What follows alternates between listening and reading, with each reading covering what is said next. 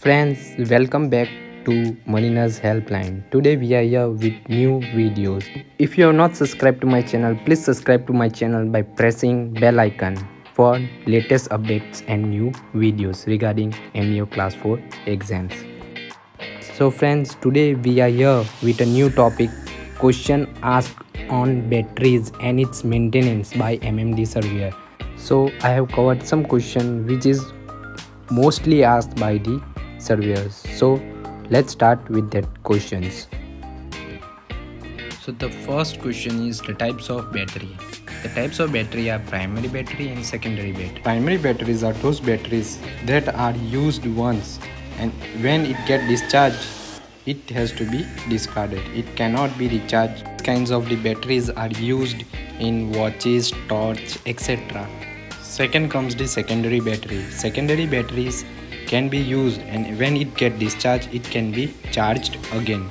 These kinds of batteries are used for emergency power source, for starting lifeboat engines, etc. And again, secondary batteries are classified into two types, that is lead acid battery and alkaline batteries. These alkaline batteries are also known as nickel cadmium batteries. Friends, here I am not describing these two batteries in details. I will make a separate video for that. So let's go for next question. There is maintenance on batteries. First is checking the terminal voltage. For 12 volt fully charged battery, terminal voltage it would give is 12.7 volt to 12.8 volt. So this can be checked by multimeters. Second is the specific gravity. Specific gravity can be checked by using hydrometer. This can only be used for lead acid batteries, and for alkaline batteries specific gravity does not change with discharge. So this can only be used for lead acid batteries. Third comes the checking the level of electrolyte. So you have to just check the levels of electrolyte. If level goes down, please top up the electrolyte. Then comes the battery vent. This should be clean. So when the battery is getting charged, there is a gassing. To escape these gases, vent is provided. So this vent has to be kept clear so that positive escaping of gas is possible. Then comes the checking the tightness of the connection. So terminal tightness has to be checked. The last is cleaning the terminals and applying the petroleum jelly to avoid the corrosion. Now next comes the battery room safeties. So first is no use of naked flames and light, because if we use naked flame and light, there is a chance of explosion because H2 gas, that is hydrogen gas, is accumulated inside the battery room. Second is flame proof light should be used. Third is intrinsically safe instrument and non-sparkling tools shall be used inside the battery room. Metal jugs or jars should not be used for filling electrolyte. A non-metal jar should be used. Then proper ventilation should be provided.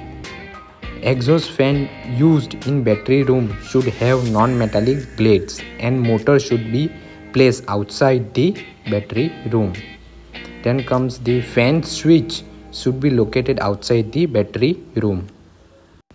Batteries should be placed on wooden blocks. Acid resistance panes should be used inside the battery room. Why ventilation is required? When battery is getting charged, it releases the hydrogen gas due to the electrochemical reaction between battery cells and electrolyte. These gases get collected inside the battery room, and it can cause explosion when come in contact with any heat source. So ventilation is required before entering the battery room. Is how to order a battery or indent a battery. So batteries are ordered on the basis of following rating. First is ampere hour rating. Second is voltage rating. Third is cold cranking ampere ratings. Fourth is marine cranking ampere ratings. Fifth is whether it is alkaline or acid battery. And sixth is size and shape of the battery. Now, if you say that following ratings, the next question will be what is CCA and MCA rating? So, CCA is the cold cranking ampere. So, it is the measure of current a fully battery can deliver for 30 seconds and maintain a voltage of 7.2 volts if the battery is 12 volt battery at a temperature of minus 18 degree Celsius. These types of ratings are mostly preferred for cars and bike batteries. Then comes the MCA, that is marine cranky ampere ratings. It is a measure of current a fully charged battery can deliver for 30 seconds and maintain a terminal voltage of 7.2 volt if the battery is 12 volt batteries at temperature of 0 degree Celsius. These kinds of batteries are used for marines application. Thank you friends, that's all for today. I'll make a separate video on alkaline batteries and lead acid batteries. So keep watching my videos and please subscribe if you are not subscribed for latest updates and videos. Thank you, goodbye.